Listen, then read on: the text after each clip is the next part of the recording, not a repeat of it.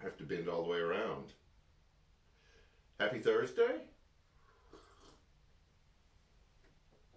I hope you're having a good week. It's a shortened week, so I think everyone's trying to cram things in together. And I know this chair squeaks.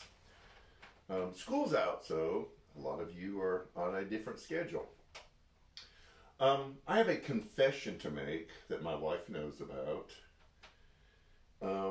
And that is Friday night, late afternoon, I have my very first visit to an eye doctor ever. At my age, I have never ever been to an optometrist or an ophthalmologist. I've always had really good vision. I've always been able to read things from a distance and then not have any problems with up close stuff. And I was the typical annoying teenager that when I wrote stuff down, I wrote like in font .003 or something like that. I mean, just wrote microfiche type style. But in the past several years, I've had to at least get readers to be able to read stuff up close. And this drives Janet crazy, and she's hoping to get an answer for this. When we're sitting at home and watching TV, the TV is actually clearer with my readers on than they are just watching it. And I realize that my distance vision is starting to go a little bit also. So Janet wants to know why readers work with the TV. But one of the things I realize, and you will probably see this over in the next several weeks, is I'm going to end up having to get glasses. It's no big deal. I'm super fine with them. I just want them to be comfortable. But when I was kind of looking into what the different issues could be, I realized there are a lot of things that can affect your vision. You can have misshapen cornea, which is, the outside covering of your eye that distorts how things look. As you get older, you just have degeneration in your eyes and you can't see as clearly. Your lenses, which is the little piece behind the opening, the pupil of your eye, can get cloudy, and you just have cataract surgery. You can have glaucoma, which is in the back of the eye. For my whole life, I'm gonna get weird right now, I have had what are called floaters, which are little pieces of detached retina that are floating around inside my eye, and I can kind of like vaguely stare off into space and turn my eye, and I can see these things kind of like float in front of my vision. Some of you may have floaters.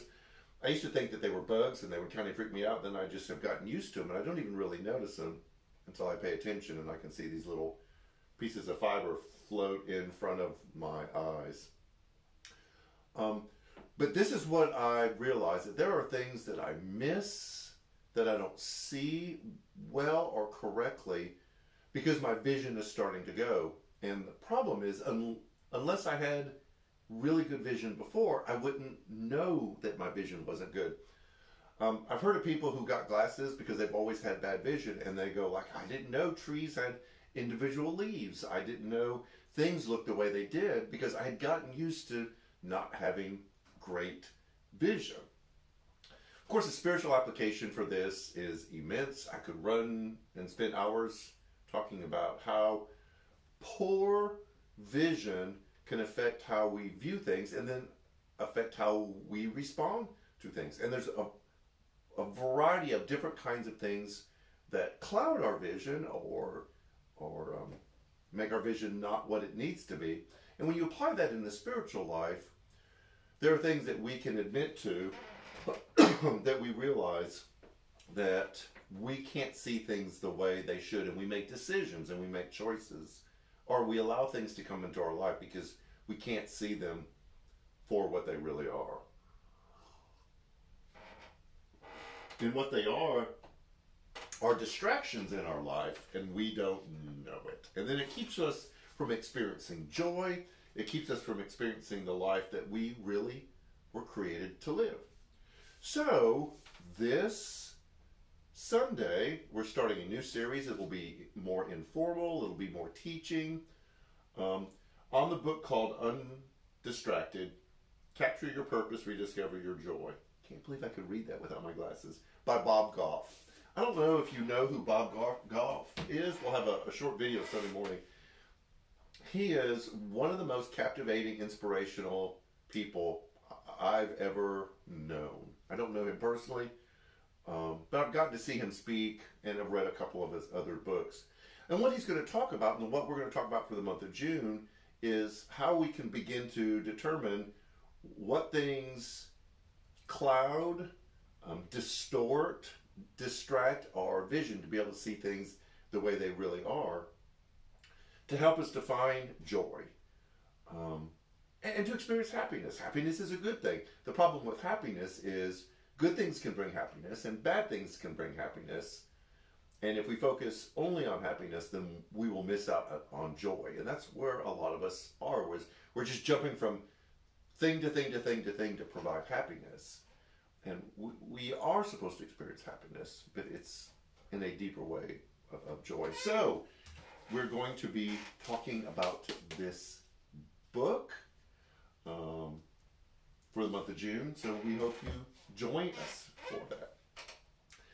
Things are kind of winding down a little bit for the summer. We won't be having our Promised Land ministry going on, but we will provide opportunities for families throughout the summer and kind of like elaborate packets for kids who come into worship. But we still will provide care for toddlers.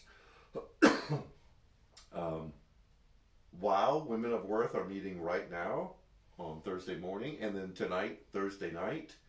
They're going to be kind of doing every other Thursday during the summer, so just get on our social medias to find out what's going on with that. Man Cave will meet Monday night, June 5th, so join us for that. There is a Women of Worth Fellowship coming up on June 10th. You can sign up in the lobby or just contact the church office for information about that. I think that's it. I'm racking my brain. So anyways, how well do you see what you need to see? We want to help fit you with a perfect pair of glasses to find your purpose and to experience joy. So have a great rest of the week. Have a good weekend. And we will see you Sunday morning. Take care.